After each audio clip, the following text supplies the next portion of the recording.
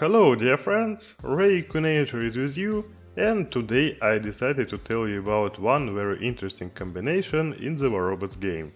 I have already made a video about Blight and Decay weapons, and now it's time to test the hazard guns on one of the robots to make sure that they also perform very well. My favorite robot is still Typhon, which is why today I decided to try playing it using hazards, and let's get started. I want to immediately note what I love Typhon so much for. This robot is very good for its versatility.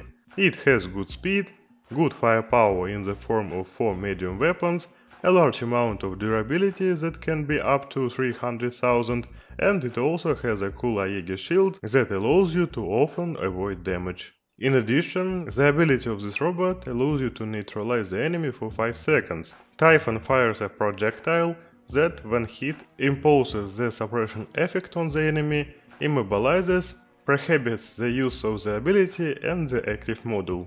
Therefore, the robot itself, also not an imba, can show itself very worthy even in the Championship League, if it is upgraded at least to level 10. Hazard guns are also pretty good, but although they don't do much damage, it's all about their Annikyo ability.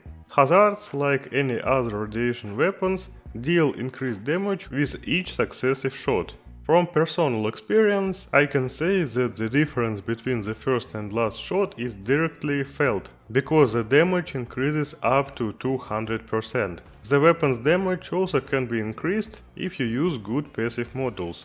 Personally, I put 2 nuclear amplifiers on my Typhon, and after a certain amount of damage I have an increase of 80%, which makes these guns even more powerful. But that's not all.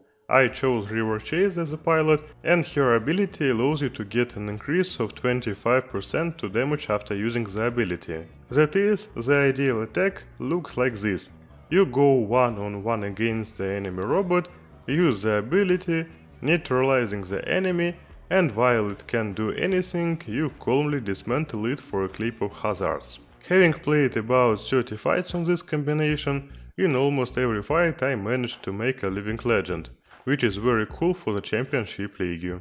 Of course, there are a number of robots that can kill me without any problems, such as the Harpy with the pilot Young Lee, because then its guns ignore my Aegis shield and hit points starts to decrease extremely quickly, even the advanced repair unit doesn't save much. Therefore, when playing on such a combination, it's still worth avoiding some opponents and trying not to tank too much, because although Typhon is a good robot, it definitely won't be able to take as much damage as Revenant, and a couple of mistakes will lead you to being killed very quickly.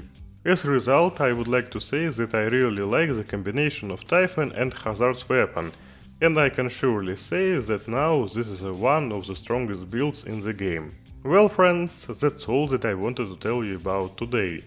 Be sure to write in the comments what you think about this combination. It will be very interesting for me to read your comments as well as to know your opinion. That's all for today, thank you all very much for watching, and don't forget to subscribe to the channel and like this video, it's very important for me. Rayquinator was with you, goodbye everyone.